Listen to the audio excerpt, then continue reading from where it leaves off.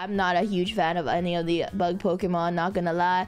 Not even, but like, what about Butterfree? I'm like, have you seen his eyes? You know, okay, like, you know, like Butterfree's eyes, they're like this, and every time that just reminds me, I just have you ever seen a close-up of a butterfly's eyes? You don't ever like, I hate butterflies, not gonna I hate bugs in general, but like butterflies like close up is so scary. They're butterflies close-ups are very, very scary, and that's why like I cannot deal with like butterflies either.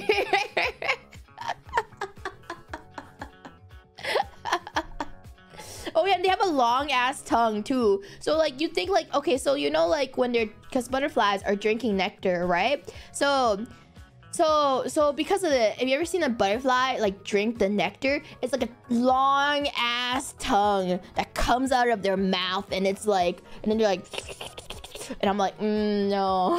I also got slapped by a butterfly before when I went outside, and like I remember, like, I was talking and a butterfly slammed into my face, and then my tongue felt something velvety. Never again. Never. Oh no. So yeah, how can it slap? So that's a very easy story.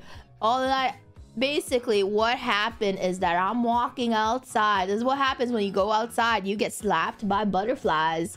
So basically I was walking outside with my friends, hanging out, and this was a school trip, by the way. So we were hanging out and we were like exploring this little like marketplace, and I was just like talking to my friends, going ha ha ha ha ha, and that butterfly slammed into my face and slapped me with its giant ass body and wings, and I had my mouth open because I was talking, and no blah blah blah blah blah, and I felt something in my mouth, and I was like, and then it flew away.